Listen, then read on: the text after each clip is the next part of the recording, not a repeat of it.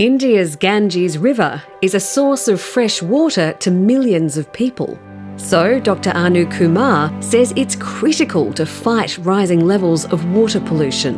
When people are worrying about putting food at their tables, then the issue of safe water is not on their agenda.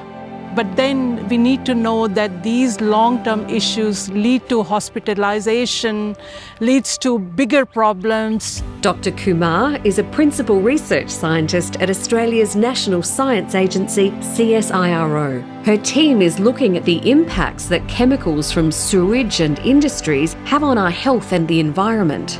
And she's sharing this expertise with India, her former home. Not only is Dr Kumar working with Indian colleagues to track pollutants in the Ganges, she's also leading workshops for rural women and children about safe pesticide use in agriculture.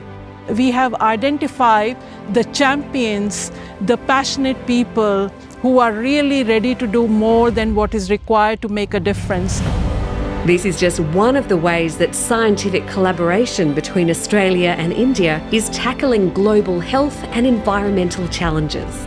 It's not just building and expanding the network with Australia and India, but within India also we create that network where people develop the trust and the confidence to collectively tackle these issues.